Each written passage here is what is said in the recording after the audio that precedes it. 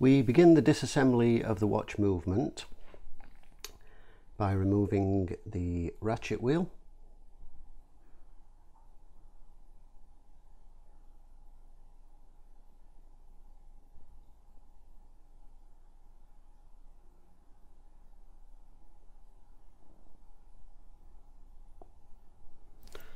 followed by the click spring, using a piece of pegwood here to make sure that the clip spring is held in place while I release the tension on it. The click is left in place. I always leave these wherever possible and remove, clean and lubricate them on reassembly. Next to be removed is the crown wheel, which is held by two small screws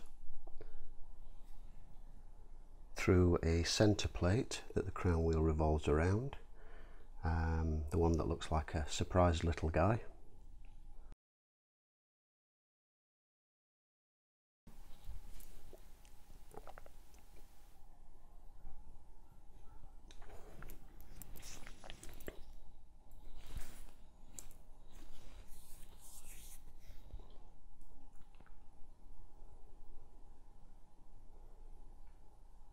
And checking the teeth of the crown wheel, I'm looking to see if there's any damage underneath from the damaged winding pinion. There's a little bit of wear, but it might actually be usable as is. Next up is the bridge, which covers the fourth wheel and escape wheel.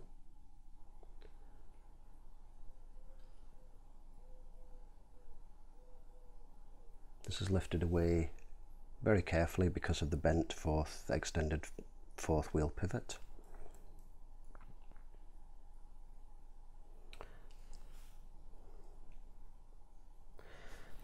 And then to remove the remainder of the train after the escape wheel has been removed, we remove the barrel bridge, which is held in place by 3 screws.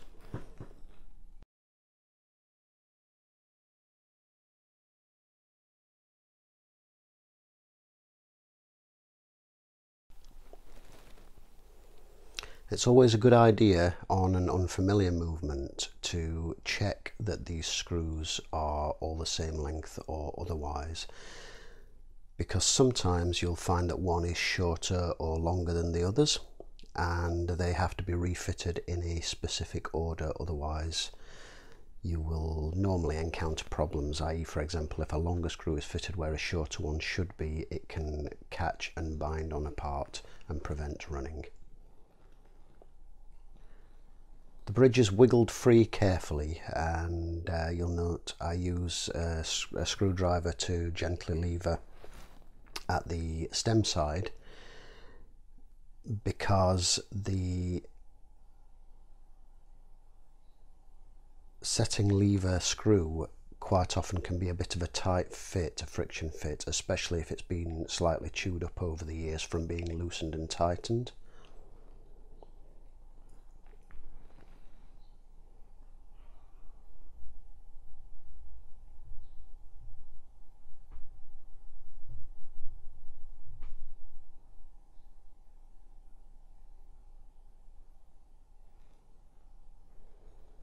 And then removal of the train wheels begins by removal of the centre wheel, second wheel, and then the third and fourth wheels respectively.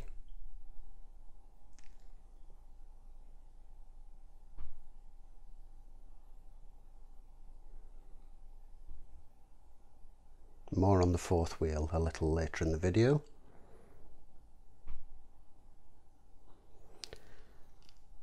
The barrel then just lifts away, and that's put to one side in preparation for removal of the mainspring. At this point I'm unscrewing the setting lever screw fully, and the setting lever just drops away underneath, and then the screw can be lifted clear. And here I can remove the stem, the winding pinion and the clutch.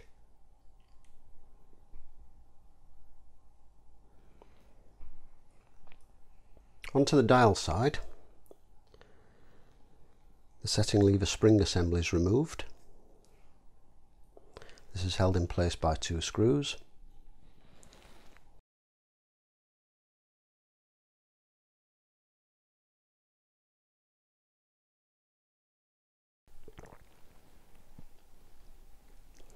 And you'll note on lifting away the spring, as I turn it over, that there are 2 intermediate gears which are stuck to the back of the plate, which suggests, shows evidence of being over oiled in the past. You'll notice that the minute wheel almost came away with the plate there as well.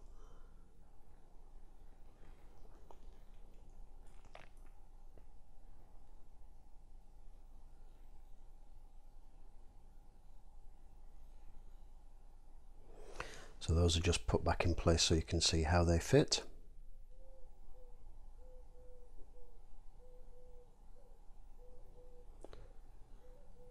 And then the yoke and the yoke spring are removed, followed by the minute wheel and the intermediate wheels.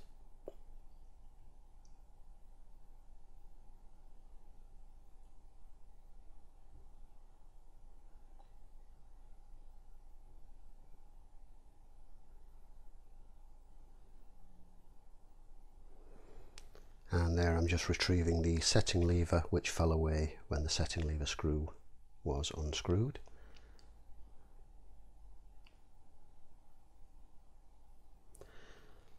Here the barrel's disassembled by removing the barrel cap, the barrel arbor, and feeding out the mainspring. The mainspring, as you will see, is very badly set and will need replacement.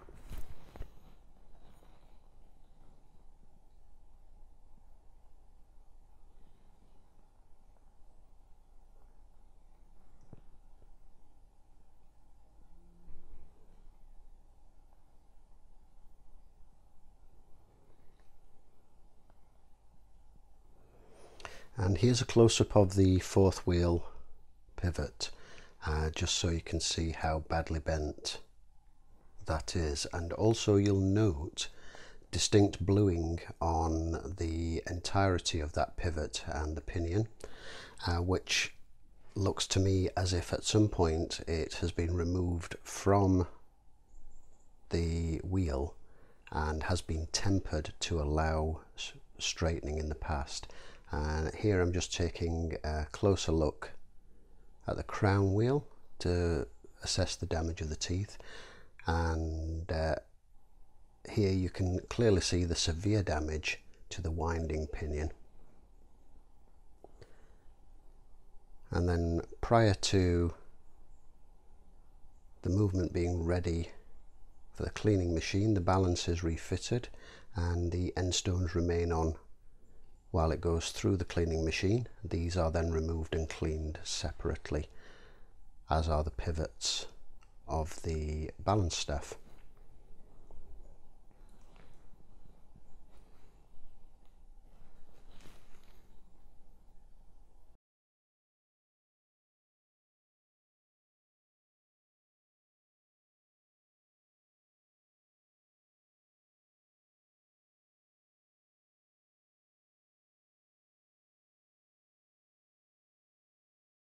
So just to end this video, the pivot that I showed previously, I've had a little go at trying to straighten that. It's not perfect yet, it needs a bit more work. It's not going to be perfect, unfortunately, but I think I can probably get it a little bit straighter, and I might just manage to get that something like usable. And you can see, as I will previously explain in the voiceover, as you'll have hopefully heard if the edit goes okay, that there's definite evidence of this having been tempered. It's blued right the way through, and I wouldn't be surprised if it's actually been removed from the wheel, tempered and straightened at some point in the past, and then restaked onto the wheel. so I don't want to push this too much and push it too far, as it were. But what I'm going to do now is I'll just zoom out and show you how I've straightened this so far. So down here on the bench I've got my sturdy stainless tweezers. These are quite old, and there's actually a favourite pair, this one, but they're quite old. As you can see, they've been dressed many times and they're pitted from being old as well. Here I've got a burnishing file, which has got a fine file on one side and a flat burnishing surface on the other. And here is just a stainless staking block. And what I have done initially, as you saw, there was the double bend. So the initial part of the procedure was to grip the pivot in the tweezers and try and straighten it into a single bend, because while you've got a double bend, you're fairly restricted in rolling this to smooth it out. So the initial part was to get the top part of the bend to bend in the same direction as the lower part, so it was a single bend going that way rather than going like that shape. So once that was done, the pivot was then gripped in the tweezers quite firmly. As I say, these are really thick, sturdy stainless steel tweezers. Gripped in the pivot firmly and rotated just by hand like so until it starts to achieve a degree of straightness that I can work with, at which point it's then placed on the edge of the staking block so that the entirety of that pivot up to the little shouldered section sits on the smooth surface, and the smooth side of the burnisher is placed onto there, and being supported by my fingers at the back here, it's just rolled back and forth just gradually, bit by bit, until it is straightened out. Now this doesn't always work, and this actually worked far easier than it would on a hardened pivot, which is how I'm now convinced that it has been tempered at some point. So extreme care will need to be taken, if I can get it straighter, extreme care will need to be taken on reassembly to make sure that it doesn't bend again. So while it's better than it was, I'm not 100% absolutely convinced that it's going to work yet, but it's certainly worth a little try. So it needs a little bit more work. What I'm going to do now is get that onto the Jacko tool and burnish that up a little bit more. I don't want to, if I can avoid it, because you can see I've already polished the pivot a bit. I don't want to burnish it too much, because burnishing, although it doesn't remove material, it will polish it and flatten the metal. And I do obviously want the wheel to be able to grip when it gets pressed back onto there. But this will actually be a nice opportunity to try out my my burnishing files, which were very kindly donated to me by a member of the various watch groups I'm on, Neil McKellig, a thoroughly nice fella who got a whole load of tools recently and had some burnishing files in there and said, well, you know, they're no good to me, and threw them my way, which I'm very grateful for. So so I shall be having a play with those with this on the Jacko tool and see how they do. So that's where we'll leave this video. Other than cleaning this, pegging out the jewel holes and everything else, the whole assembly is ready for the cleaning machine, and then I can reassemble and see how it performs. I will have to find a mainspring in the meantime to see how it will perform reassembled. Obviously I can't use the old one, it's very, very badly set, as you saw, and it will need a new one on replacement. So so that's where we are just now. So thanks for watching, and we'll see you in the next one.